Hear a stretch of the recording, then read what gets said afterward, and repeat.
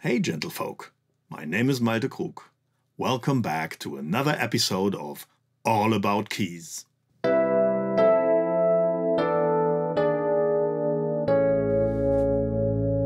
When the Yamaha DX7 got released in 1983, it revolutionized the sonic landscape. And due to the complete digital nature of its sound-generating engine, it could be produced much cheaper than the analog synthesizers of the day. Yamaha sold it in droves, and its sound dominated the 1980s pop music, for better or worse. For a long time, I hated the famous DX7 e-piano because you couldn't flee it in those days. It was used in every other song and just annoyed the heck out of me then. But since 25 years or so, it grew back on me.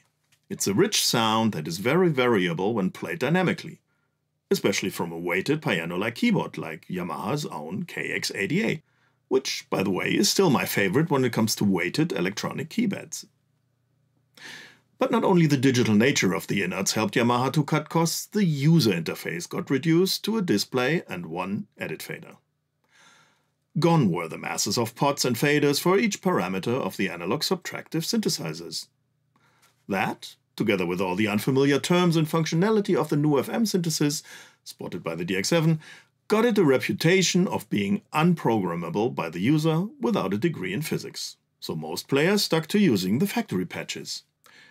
Yamaha itself recognized this in 1984 and tried to help those problems in publishing editor software for the DX7 and DX9 synthesizers for their own brand new home computer, the CX5m. If you're interested in more info about said computer, you might want to watch this video right here. Let's check out how Yamaha tried to help the desperate DX7 owner. You might have seen a similar setup in my CX5m video when I showed you the computer's functions and some of the available software. But in this video, it's about using the CX5m as a helpful editing device for the supposedly unprogrammable DX7 FM synthesizer. My DX7 is connected to the computer via MIDI in both directions and already switched on. And this is how these two editor programs were delivered, one for the DX7 and the other for its smaller brother, the DX9. I made a video about the differences and similarities of those. You can watch it following this link. Both came with a manual and on cartridges like this. You just plug it into one of the CX5m slots and only then you power up the computer. Never insert or remove these cartridges when the computer is switched on. The other one, by the way, is a RAM cartridge for data storage. The software starts automatically and immediately talks to the DX7, removing its memory protection and sending a bulk request for a MIDI/sysx dump of the internal sounds.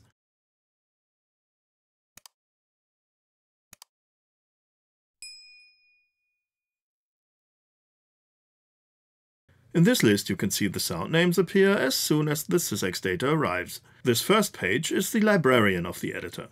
You can copy sounds into different memory slots or save and load whole banks to and from cassette or cartridge. Some software for the CX5m can be used with a mouse, but this one is only working with key commands. On the bottom there is a list of those. For diving deeper and getting to the edit page, you hit F1. This whole page represents the FM sound in detail, showing the parameters of the 6 operators, and up here you can see the sound's name and which algorithm is used for it. Using the cursor keys, you can move around to different parameters of the page. With a graph key, you switch between a numerical or graphical display of the operator's amp envelopes. These curves can be zoomed if needed.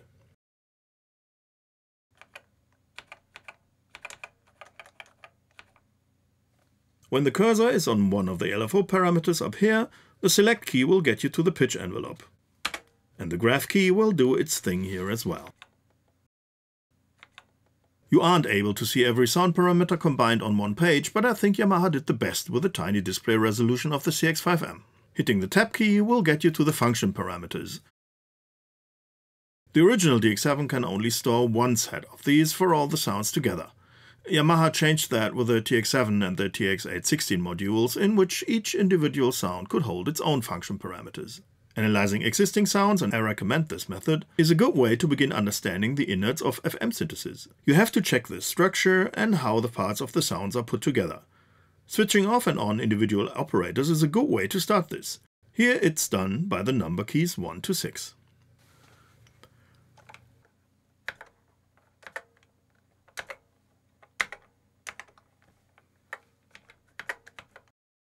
Like I mentioned in the other DX7 video, the operators on the lowest row are called carriers. These are the operators you will actually hear. So if you switch all of these off, you won't hear anything. Now I switch off 3, 4 and 5. We only hear the stack of the operators 1 and 2.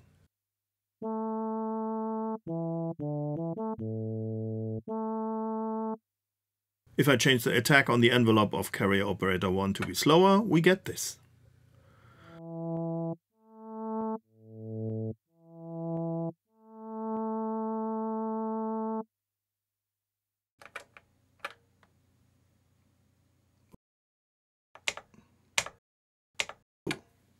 But if I do the exact same thing with a modulator operator 2, we get a sound change, which sounds a bit like altering a filter.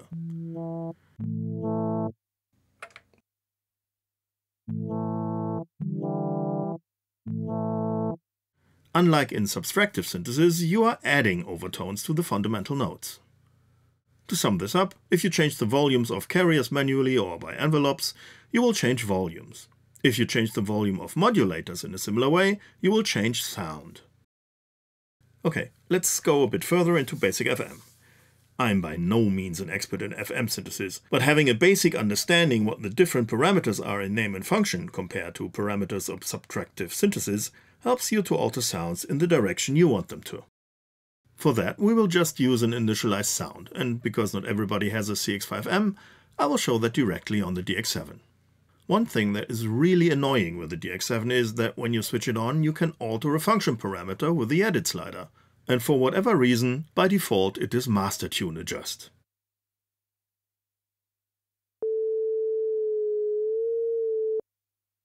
So whenever you're playing happily away and want to use the volume, but you fiddle around with the wrong slider, suddenly you're getting your synthesizer out of tune, which is kind of annoying. That's why after power up, I'm just switching to a different function like battery voltage. And now we're back to play mode. Now this doesn't have any function.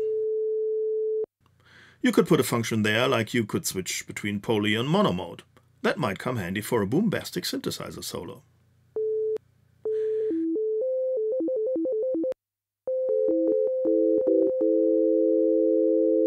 Like I already said in my DX7-DX9 combo video, each of the DX7 sounds are built with one of 32 combinations of 6 operators called algorithms. These operators are more than the usual oscillators. They can only produce sine waves, which in subtractive synthesis would sound really boring. Nothing to filter there. In addition, each operator also contains its own amp envelope. But the interaction in between operators is the spice of this synthesis. This is just an initialized sound, so you can only hear operator 1. Algorithm 1 is used, which is that one. 2 stacks of operators, but all operators other than number 1 are turned to 0, so we only hear a single sine wave. The DX7 is not reacting directly to what I'm editing. I have to hit the key again and again to hear alterations. If I go to operator 2, which is on top of operator 1, and I turn up its volume, we can hear its influence on the carrier operator.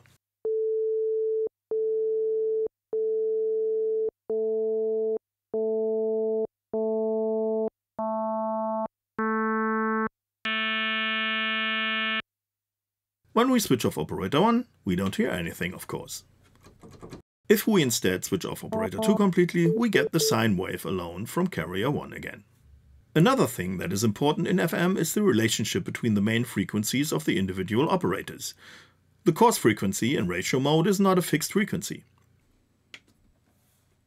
Ratio basically just means that this is the factor that the basic frequency of the operator is multiplied by, depending on which key I'm playing.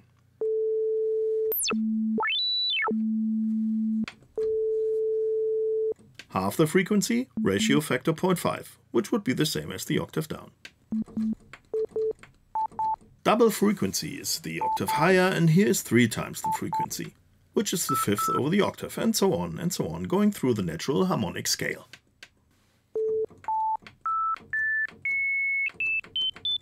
So far we only dealt with the carrier frequency alone. Now I turn up operator 2, which has the same frequency as operator 1.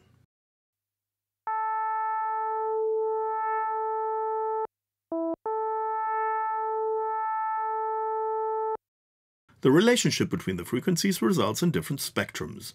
When the modulator has the same frequency as the carrier, you get all harmonics following upwards. The louder the modulator, the farther you get up the spectrum. If I switch the modulator's coarse frequency to a ratio of 2, it's now oscillating twice the speed of the carrier. There are gaps in the harmonic scale upwards. Only every other harmonic can be heard. So this is just the bass harmonics and the third, the fifth, the seventh and ninth. Almost looks and sounds like a square wave, doesn't it? Following this rule, when I switch the ratio to 3, it's 1, 4, 7, 11, 14.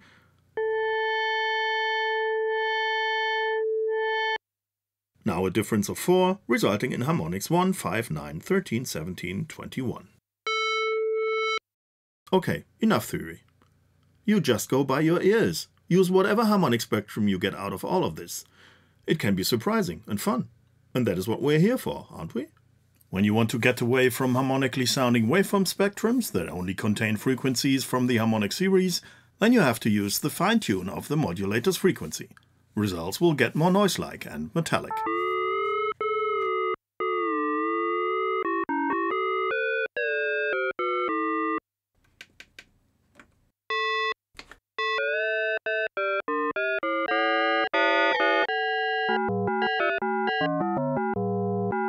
Here you get a small glimpse of why the DX7 is really good in bell sounds and vibraphones and e-pianos. You have to alter the envelope, of course, but there you go.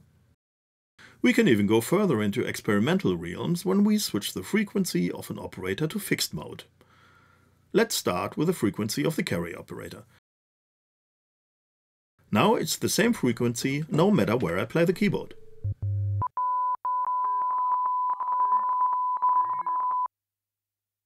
But operator 2, the modulator, is still working in ratio, so depending on which key I'm hitting, its frequency changes accordingly.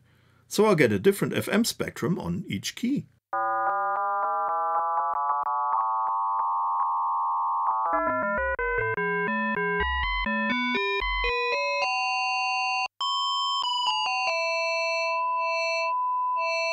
Or let's do it the other way around. Operator 1, the carrier, is back in ratio mode, but operator 2 will be in fixed frequency mode. When going very slow, like 10 Hz, the influence results in a regular vibrato. Like every common LFO would do this. But getting the modulator's frequency into the audible range, we suddenly get even stranger spectrums, depending on where we play and the volume of the modulator.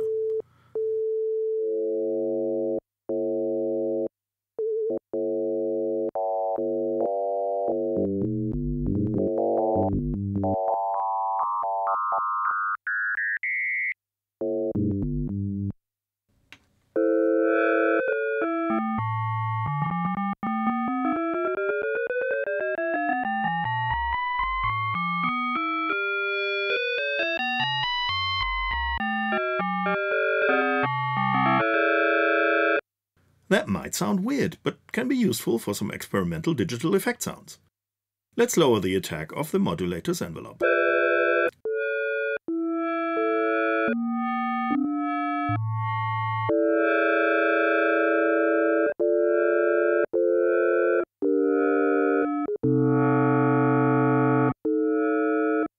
The same for operator 1, a bit slower attack.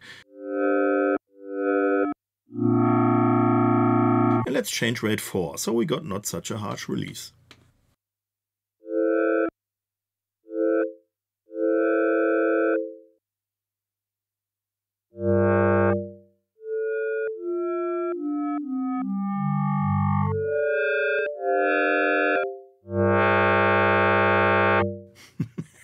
That is really weird. And this is still only using 2 operators out of the 6 we have. There is a lot of mathematics and much more complex theory behind all this FM stuff, but I won't go into that here. Most of it I don't understand myself. But there isn't necessarily a need to know all this theory just to have some fun. So when it comes to stacked operators that modulate themselves and then modulate a carrier, like in the more complex algorithms, 16, 17 and 18 for example, there are definitely more experts around that made videos or wrote books about this. Here I just wanted to show you some basic knowledge, so you know, for example, what switching operators on and off results in, or for you to know which of the various envelopes of the operators you have to fiddle around with to get sounds longer or slower in attack, or having an effect like an opening filter or something like that. So I hope this has been helpful. Yamaha tried to give you all the information you might need to actually program some FMsounds right on the panel, like printing the algorithms on the front or the envelopes, because they're really different but more versatile than regular ADSR envelopes. You just have to learn the new names for parameters you already know. Now, after this broadside of info, I'll give you some examples of more modern editor library and software for the synthesizer, if you prefer not to work directly with the DX7 without the help of a computer. At first, my favorite editor software, the long discontinued Magic Sound Diver. It's not only a DX7 editor, but covers edit modules for hundreds of MIDI units, not only synthesizers. And you can make your own adaptations, if one is missing for a piece of your gear. I got it to still work with Windows 10. Nowadays, you need to be lucky to find a copy on the used market. The CD-ROM it comes with functions as its copy protection. I always liked the uncomplicated handling of sound libraries in it, even when having sounds of different units collected in one. As you can see, in the one-page DX7 editor, it uses graphics for all envelopes, including the level scaling. I think I will make a special video about this software at some point. I really like it. Leave a comment if you would like to see that. And now for software that's still available. DX Manager by FM Alive is only $20 and works on modern systems. It does not only cover editing the original DX7, but also the TX modules, the DX7 Mark II, and even all 4 operator models. Everything that needs to be is represented graphically. Then there's MIDI-Quest by SoundQuest, another commercial multi-instrument editor and librarian like Sounddiver has been. I like the contrasted color palette, which makes it easier to see a lot of parameters when they are crammed together like this. Level scaling in this case is not shown as envelopes, but it's clear enough the way it's handled here. It even can import various library formats of other synth editors like the aforementioned Sounddiver, or just regular SysX files. And then of course there's Dext, which compared to all other editors in addition is a fully fledged DX7 synth plugin in itself. You don't need a real DX7 for enjoying those famous FM sounds. It sports a graphic display for most envelopes, but not for the level scaling. But it's for free, so no complaints from me here. I left out all the vintage editors that were available for the Atari ST computers in the day, but we'll get back to them in their own video. If I missed the software, please leave a comment down below.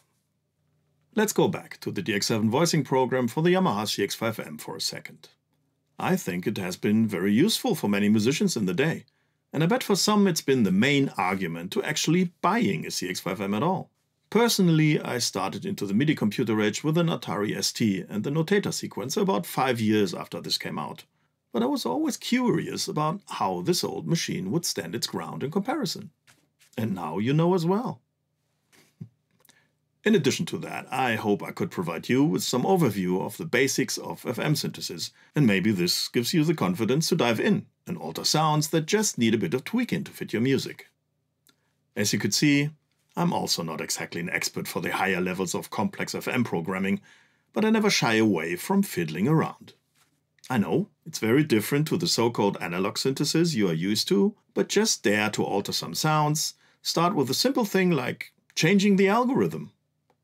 My first own FM sound was a weird digital explosion noise, which I started by doing exactly that. And this is not restricted to the vintage Yamaha hardware. You could use these tips with every FM synth around, from new Korg and Yamaha synthesizers to all those software emulations from Arturia, NI, or the mentioned Dext. There are a lot of books and videos to find online which go much more into detail with FM than I did here.